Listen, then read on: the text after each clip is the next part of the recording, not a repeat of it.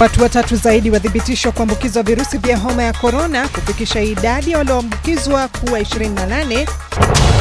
Corona ni kweli na ni hatari kwa binadamu kwa jumla. The best way ahead now is for President Uhuru Kenyatta to order a periodized shutdown. Viongozi wa upinzani washinikiza serikali kutangaza marufuku ya kutoka nje kudhibiti maambukizi ya corona. Tukafika JKIA, tukawekwa huko, in fact tuliwekwa huko for about more than 8 hours. Nauliza serikali, kwa nini kama walipata 13 billion Kenyan shillings, hiyo pesa wametumia kufanya nini?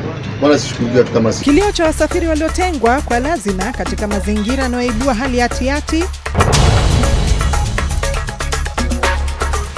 Pilika za kuwatenga wasafiri zaendelea huku marufuku ya usafiri wa ndege nchini kuanza leo.